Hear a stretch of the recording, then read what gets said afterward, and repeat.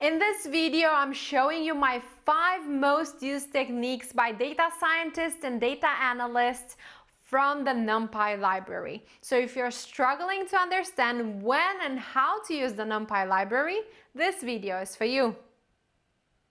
And no, this is not my background.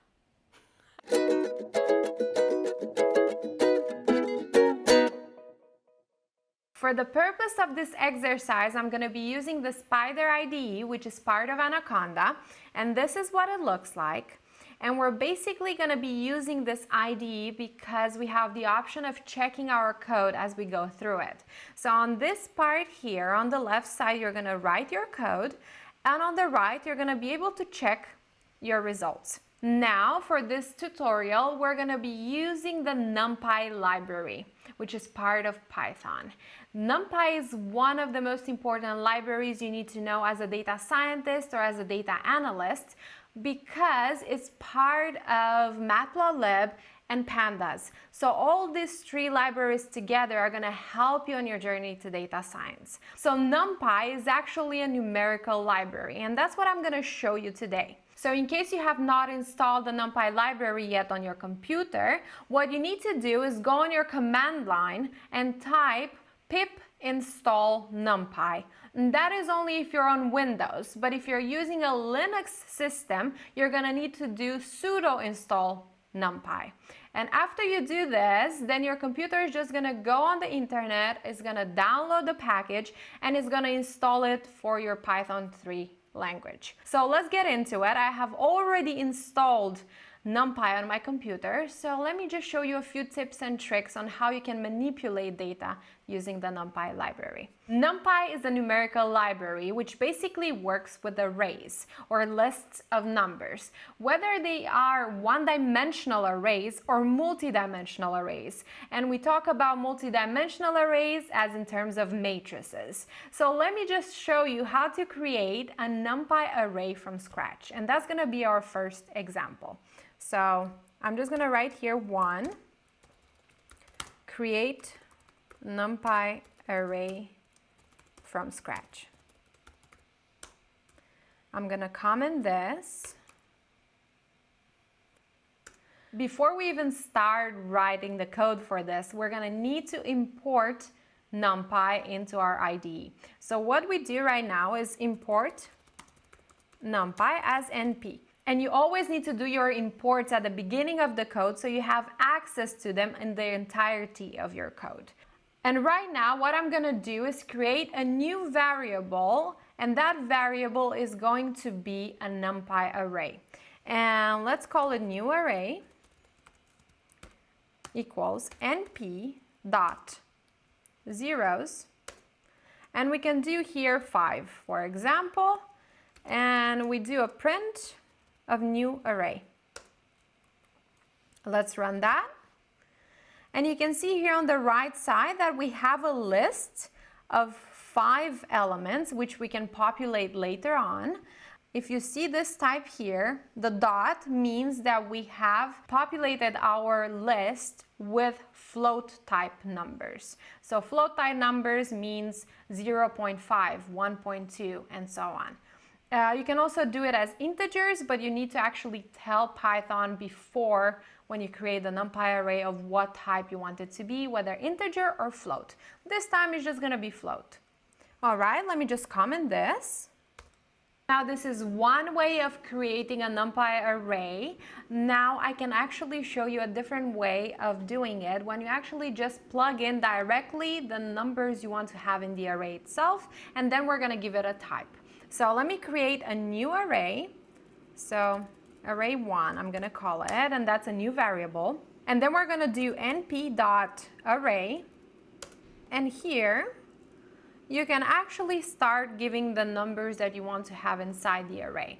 So let's say we want 2, 4, 5, and 7, and that is what our NumPy array is going to contain. And now I want to give it a type. And let's make it float. We're going to say dtype equals np dot float 32. Okay, so now let me print it.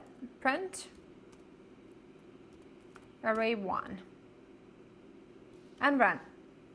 Here you can see on the right side that we have again the numbers that we chose right here on the left with the type float. So it's going to be 2.0, 4.0, 5.0, and 7.0. All right, so that was another way of creating a NumPy array from scratch. Now let's move on to the next exercise. Let me comment this. There we go. I'm going to clean my console. So for the second exercise today, we're going to create a matrix using the NumPy library. So let me show you how to do that. For this particular part, I'm actually going to create a new variable. But first, let me just write this. So create NumPy matrix. And I'm gonna comment that. Perfect. Now we know what we're doing. One way we're going to create this is take the previous array we have created, so the new array, and we're going to give it a shape. So I'm going to actually create the matrix using that array. New array dot shape equals. And here you can actually just add however many columns and rows you want your matrix to have. Let's do parentheses 5 and 1. Now let me print that out. Here you go. On the right side, you can see that we have one column with 5 elements. Now let me show you a different way of doing the same thing. So new array equals np.zeros, and then let's do 2 and 3. Now let's print it out and run it. There you go.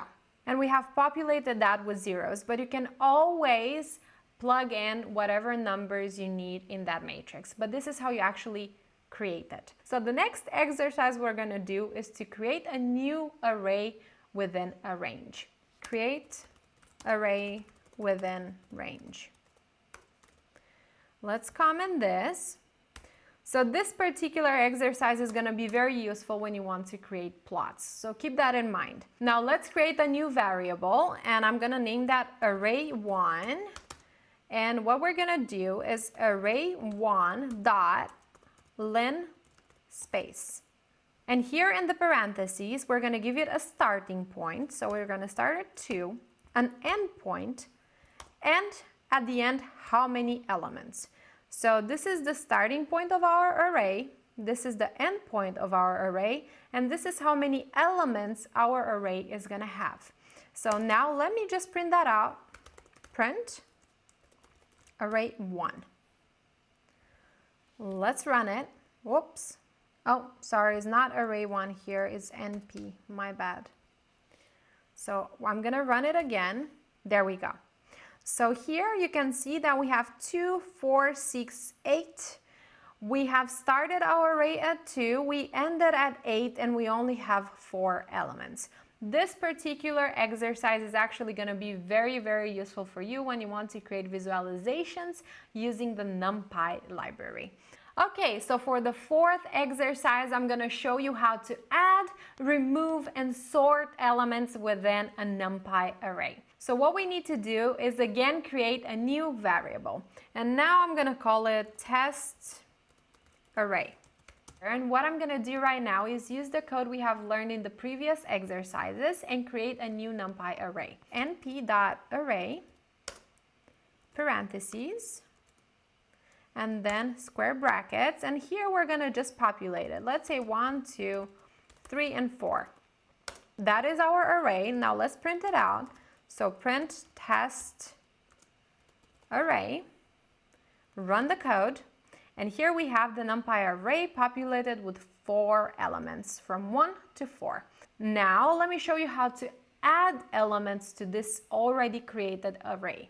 We're going to create a new variable and we call it test1 equals np from NumPy append, which you probably know from normal Python lists. So inside the parentheses, we're going to just take the previously created array and append new numbers to it.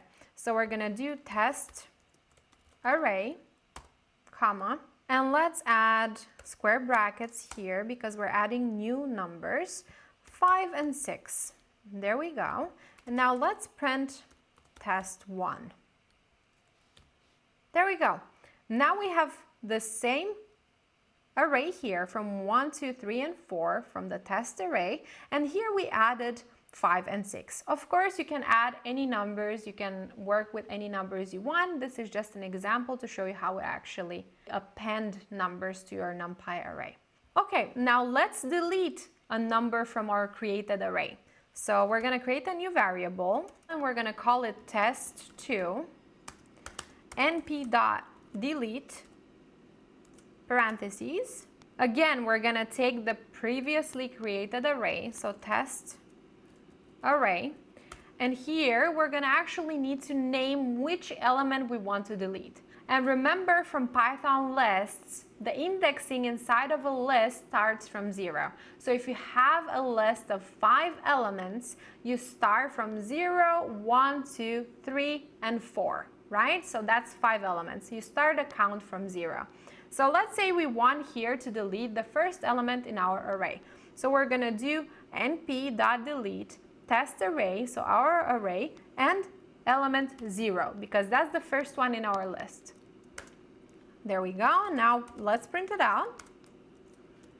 So print test2, run it, and you can see here that our list is left with only 3 elements. So 2, 3, and 4. So we deleted this one.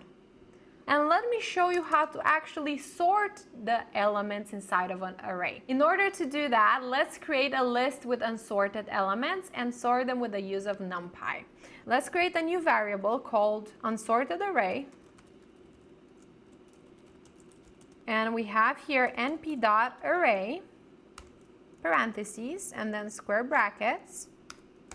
And let's give it a few numbers. So 1, 4, 2, 13, 3, 7, 9, and 0. Now with the use of NumPy, we need to create a sorted array from the list that we have already given it. So let's create a new variable called sorted array, np.sort unsorted array. There we go. Let's print it out and run it. Here we have the sorted elements inside of the unsorted array. So we have 0, 1, 2, 3, 4, 7, 9, and 13. If you take a look, these are the same elements from the unsorted array, but in sorted order. All right, so the last exercise we're gonna work on today is gonna cover indexing and slicing. That is super important when you're working in data science and data analysis, because most of the time, we actually do not want to work with all the elements. We just want to select a few of them, and we do that with the use of indexing and slicing. Let me create an array and let me show you how to do that. So let's create an array called data equals np.array, parentheses, and then square brackets. Let's do 1, 2, 3, and 4.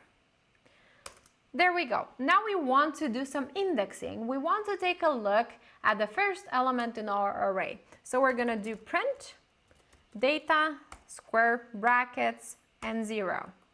If we print that out, we're going to have printed out the element 1, because that is the first element in our array. Now let's say we want to print out the second element of our array. We do that by print data, square brackets, 1. Now let's run that, and you can see here we get the answer 2. Okay, now we have looked at indexing. Let's take a look at slicing. So now if I write print data, square brackets, 0, colon, 2. What do you think this is going to do? I'll let you 1 second to figure that out. What I did right here, you can see that after running this code, we get a list, we get a new list with 2 elements, 1 and 2.